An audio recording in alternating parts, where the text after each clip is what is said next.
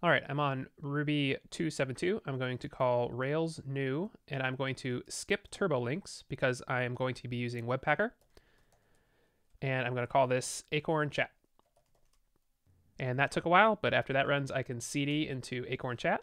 And then I'm going to run rake Webpacker install React. And now I have Webpacker set up automatically in the React app. Super simple with Rails 6 and above. Then I can call Rails S to start the server. And we're on Rails. All right, let's do bundle exec, Rails generate a controller, and we're just going to call this one welcome. And then in the routes file, we have to set the root of this whole thing to the welcome controller and the index action. And then if we open the welcome controller, we can make the index action. And we have to make a view for that. So we can touch app views welcome index. And I'm going to use ERB because I like it. And then I can say welcome. Let's see if that works. And now our app says welcome.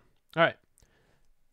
If we look now in the app JavaScript packs directory, this is where Rails keeps its Webpacker packs. And we look at hello react.jsx. This will actually make a hello component and then add it to the body of whatever page we add it to.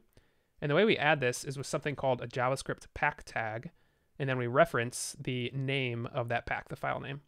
So now if we save this and go back and refresh, we have hello React. And so this is actually React running on the page right next to regular HTML.